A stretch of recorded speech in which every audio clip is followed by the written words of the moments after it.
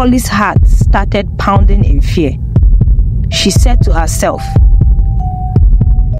"If Obinna is Frank who had killed my sister, it only means that I am carrying the child of the brother of the one who killed my sister."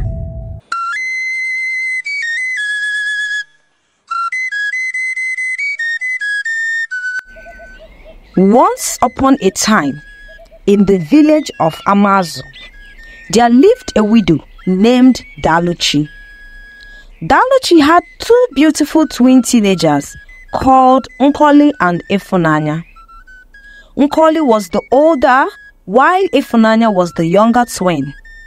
They both lived with their mother, Daluchi. Daluchi had done her best to train her two girls ever since their father died.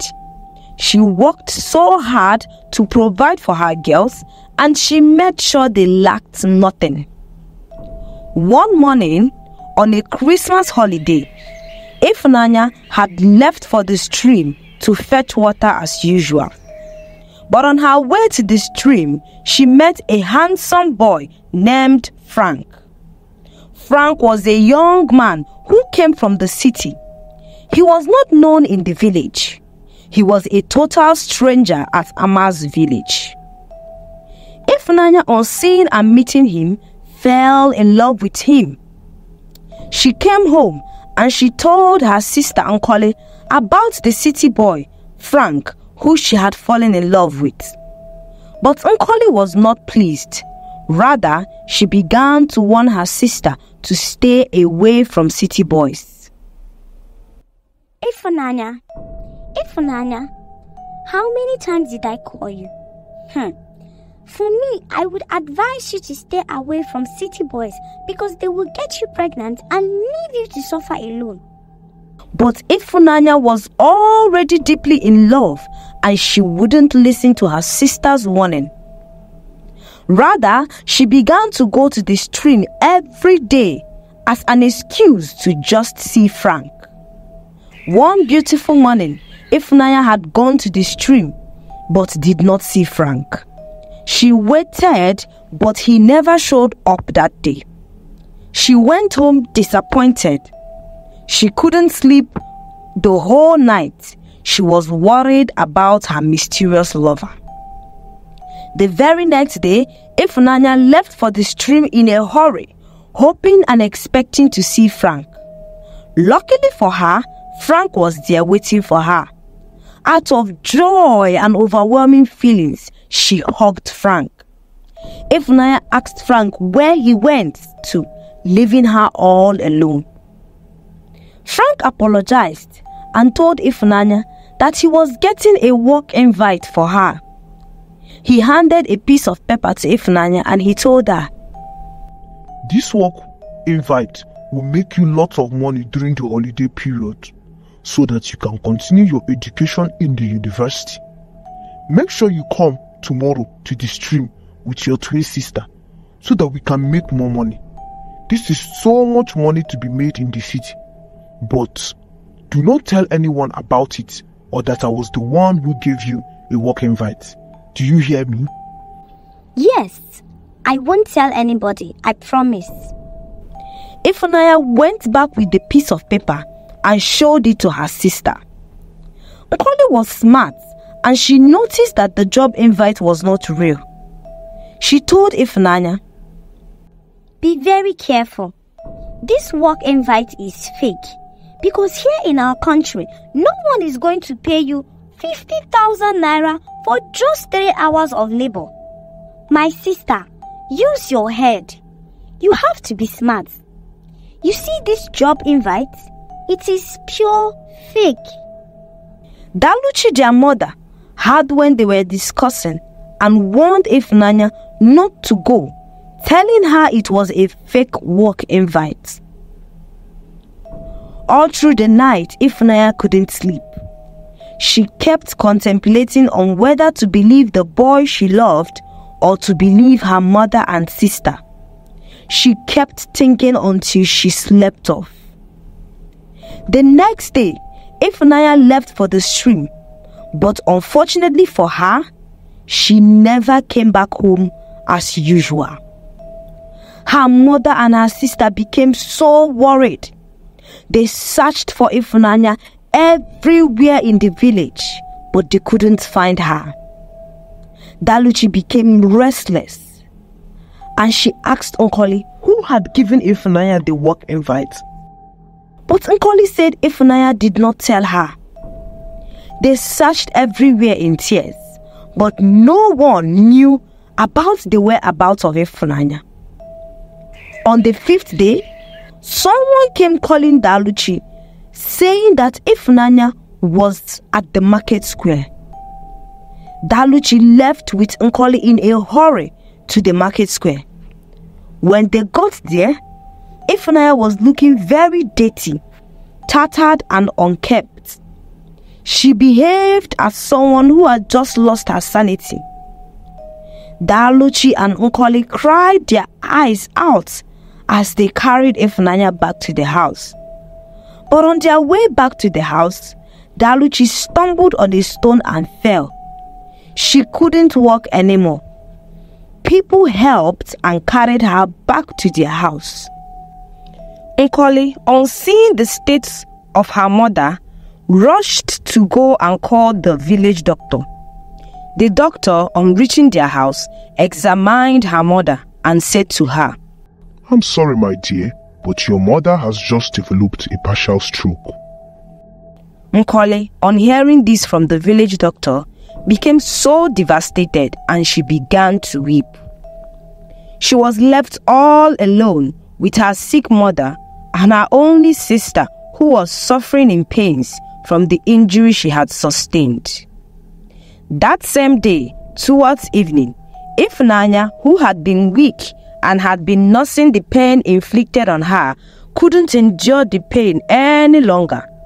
She called on Nkoli softly. Nkoli, please avenge me for what these kidnappers have done to me. Do not let them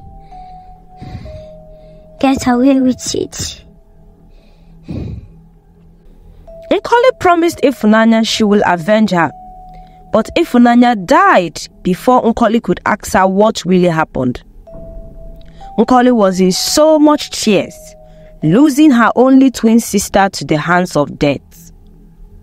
After the death of her sister, she called one of her uncles, Mr. Richard, who lived in the city. Mr. Richard was her mother's brother, and he was very wealthy and lived in the city. When Mr. Richard came back to the village, he made sure Ifunanya was buried properly. Although he hasn't been on good terms with his sister Daluchi for years, he apologized to her and asked her to follow him to the city. Daluchi was hurt because she never wanted to go to Mr. Richard's house because of the way his wife had maltreated her in the past and lied against her. Now she had been left choiceless because of what had befallen her. Mr. Richard took Daluchi and Nkoli to the city with him, after promising never to leave her all alone again. Chinenye, Mr. Richard's wife, didn't like Daluchi. She was the one who had lied against Daluchi and made her husband not to talk to his sister for more than 3 years. She was angry at her husband for bringing Daluchi home to stay with them. Mr. Richard warned Chinenye not to do anything that would hurt his sister, who is battling with stroke. But Chinenye didn't pay attention to the warnings of her husband, and she started mistreating Daluchi and her daughter Nkoli. She threatened to chase them out of the house if they told Mr. Richard how she mistreated them.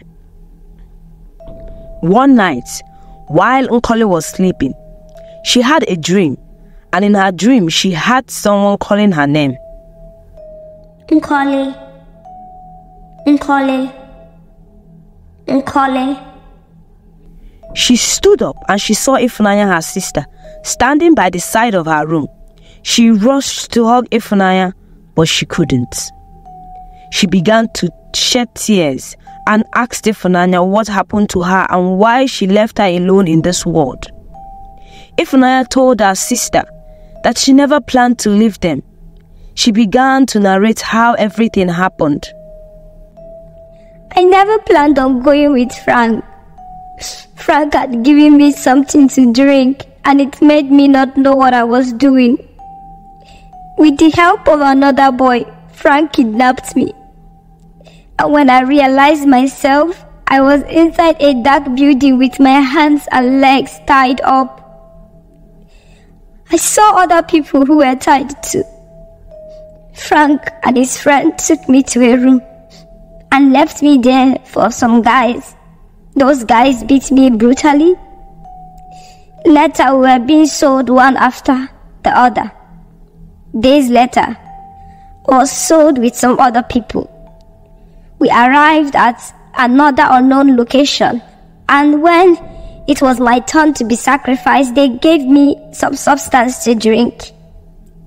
It was the substance that made me lose my sanity.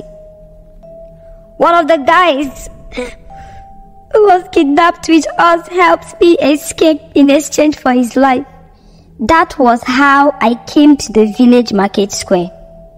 That's why I asked you to avenge me. You must avenge my death. Yes, sister. I will avenge your death. Nkoli was pained by what her sister had to go through. She promised her sister again in tears that she was going to avenge her death. But before she could ask Ifunanya what Frank or his friend looked like, Chinenye, her uncle's wife, came knocking at the door and woke her up. Her uncle's wife continued to mistreat Nkoli and her mother. One day, while Nkoli was feeding her mother so she could take her drugs, Chinenye called Nkoli to leave what she was doing and go wash the plates in the kitchen. Nkoli tried to explain to Chinenye that she was feeding her mother. Chinenye slapped her and tears rolled down her cheeks. As a result of this, her mother Daluchi became angry and could not control herself. She tried to step down from the bed in order to defend her daughter, but she fell on the floor and cried out in pain. Nkoli could not take it anymore. Her mother had a stroke and was crying every day, which could end up killing her. She summoned courage and reported to her uncle. Mr. Richard, on hearing all that was happening, decided he was going to rent another place for his sister without letting his wife know. Few months later, after Mr. Richard had rented an apartment for his sister and Nkoli, her daughter, she began to respond to treatment. Mr. Richard promised to start her a business and enroll Nkoli into a school. Nkoli and her mother were very grateful and very excited. But few days after, Mr. Richard got involved in a ghastly motor accident and was rushed to the hospital. When Daluchi heard of it, she quickly rushed to the hospital to see her brother. Chinenye was surprised to see Daluchi. She then realized that her husband had rented them an apartment in the city, which means that he lied to her about taking them back to the village. Chinenye blamed Daluchi for her husband's accident and picked up a verbal fight with her. Mr. Richard called them both, but they wouldn't hear him out. He tried standing from his bed. He slipped and fell down. The doctor came in and it was discovered that Mr. Richard had lost his life. Chinenye cried out her eyes out, including Daluchi, who had lost her only brother. Life became very difficult for Daluchi and her daughter Nkoli after the burial of Mr. Richard.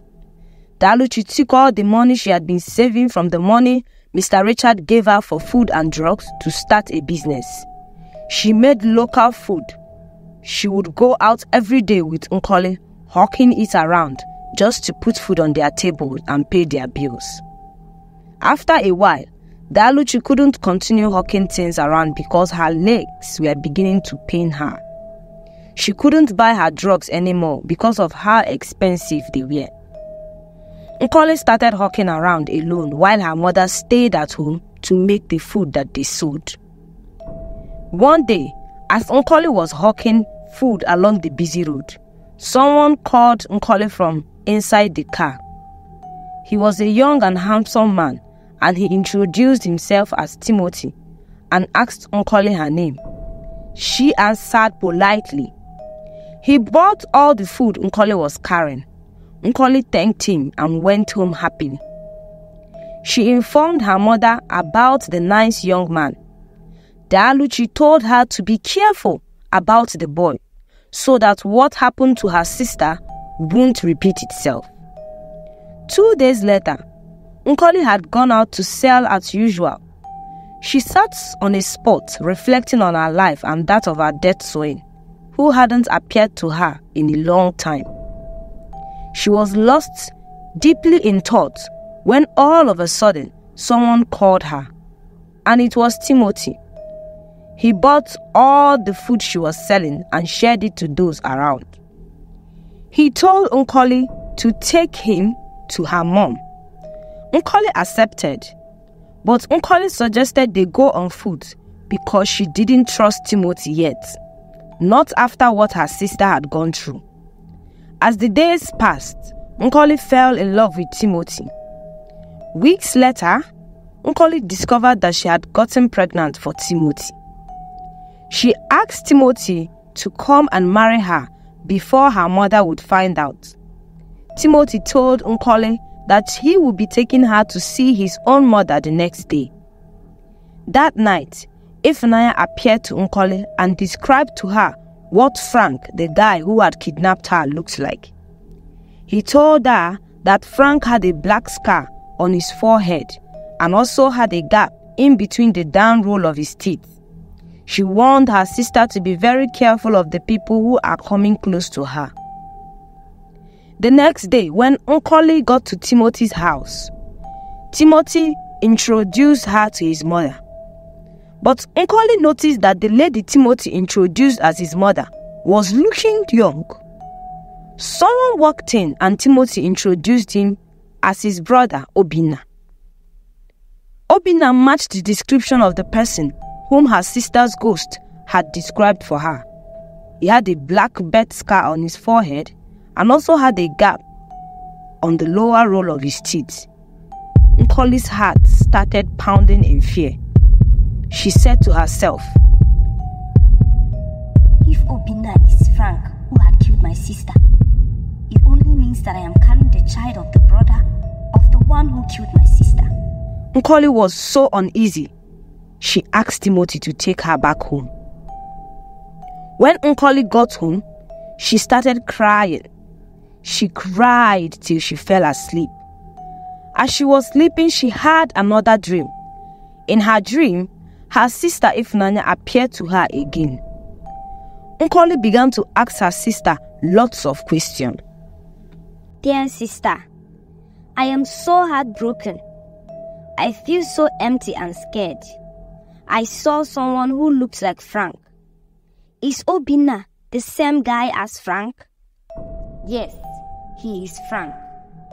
Timothy is not Frank's brother, but his friend who helped him to kidnap me. Dear sister, you must be strong and brave.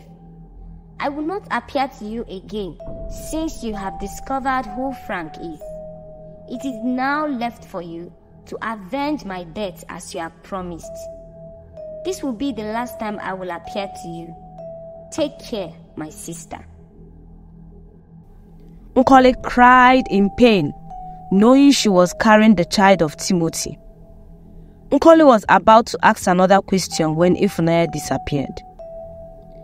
When Nkoli woke up, she decided she was going to risk her life to avenge the death of her only sister. The next morning, Nkoli asked for money from Timothy and he sent it to her. She contacted a military officer and gave him information regarding Obinna and Timothy and reported them as kidnappers. Nkoli called Timothy again, saying she wanted to see his mother the next day, and Timothy agreed. All through the night, Nkoli cried her eyes out as she thought about the dangerous game she was about to play. She took out a piece of paper and wrote some things down. she slept off in tears. Timothy came and carried Nkoli in his car the next day to go see his mother. When they got to his house, Timothy was sitting with Nkoli when Obinna walked in. He greeted Nkoli and then asked Timothy to come so that he can see him privately. When they left, Nkoli began searching around to see evidence which she can use to send Timothy and Obinna to prison. Nkoli entered a room and saw a group of young girls sitting helplessly on the floor. She turned back and someone walked in on her. It was Obinna. Nkoli's heart began to beat faster. She was angry with Obinna and still scared, but she ran towards him and began to fight him. Obinna pushed Nkoli away and she hit her stomach on a sharp edge. Timothy came in and was angry with Obinna because of what he did. The woman who Timothy introduced as his mother was one of the kidnappers. She checked Nkoli and realized she had miscarried the baby. They had needed the baby Nkoli was carrying for money. They decided it was best to kill Nkoli since she had found out their secret. Obinna suggested it was best to take out her organs and sell them for money. When Timothy came to tell Nkoli their decision, Nkoli asked him why they chose her. Timothy told Nkoli that she had seen her selling and thought it was Efunanya. But when he called her and she didn't recognize him, he confirmed it must be the twin Efunanya talked about, so he decided to use her as a baby-making factory. Nkoli was pained on hearing what Timothy said, and she tried to fight him too. Timothy slapped her heavily and she fainted on the spot. Back at home, Daluchi went to take her drugs as Nkoli had instructed her. She found a piece of paper on the table. She read what Nkoli had written about everything and how she had gone to risk her life to avenge her sister's death, and tears rolled down the cheeks of Daluchi. Nkoli warned her not to call anyone except the phone number of the military officer she wrote below the letter. Nkoli instructed that the money that was under the locker should be given to the military man. This was the money she had collected from Timothy. When the military man came with his crew, Daluchi gave them the address of the place as instructed on the letter. And on the address, it was boldly written, "Wait for the signal."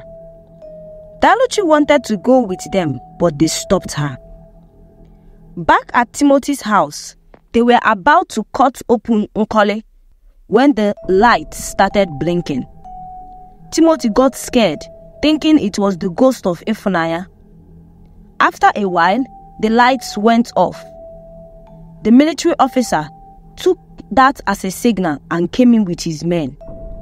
They arrested everyone in the building and no one escaped. They saved the young girls together with Nkoli, who was taken to the hospital. The military officer commended Nkoli for a great job. It turned out that Timothy and his crew were on their blacklist for a long time. They go from city to city, changing their names and kidnapping young boys and girls who were still naive. Someone came to visit Nkoli at the hospital. It was one of the girls who she had saved. She came with her father and wanted to thank Nkoli specially for saving the life of his daughter. The man, who was a multi-millionaire, introduced himself as David. He took Nkoli in to stay with him and his only daughter. Frank and Timothy and their entire crew were sentenced to death by firing squads. Chinenye, who was Nkoli's uncle's wife, lost all her husband's properties to the hands of her greedy lawyers and his friend. She went to stay at the village. Daluchi, on seeing the condition of her brother's wife, took pity on her and told Mr. David about her late brother and his wife, Chinenye. David brought Chinenye back to the city and started a business for her. As time went on, Daluchi and David fell in love. After a few months of courting, they got married. Nkoli and David's daughter Angel were both in the university and their parents were expecting a baby.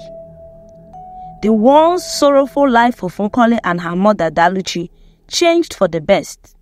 They became wealthy and reputable people, and they lived in peace ever after. The moral lesson of this story is for you as a parent to know your child's friends. Don't be a stranger to your teenager's social circle. Get acquainted with their friends, their hangouts, their online activities. Open communication is key. Create a safe space where they can confide in you without fear or judgment. Pay attention to their emotional and physical well-being. Be present in their lives, offer genuine guidance, and show them interest in their day-to-day activities. A neglected child is more vulnerable to seeking validation and acceptance outside the family, and they have potential to falling prey to manipulative influences. Remember, a little love, attention, and open communication can go a long way in safeguarding your children from harm. Be their confidant, their protector, and their guide. Let the story of Nkoli and Ifunanya be a call to action, a reminder to build strong, trusting relationships with your children, keeping them safe from evil.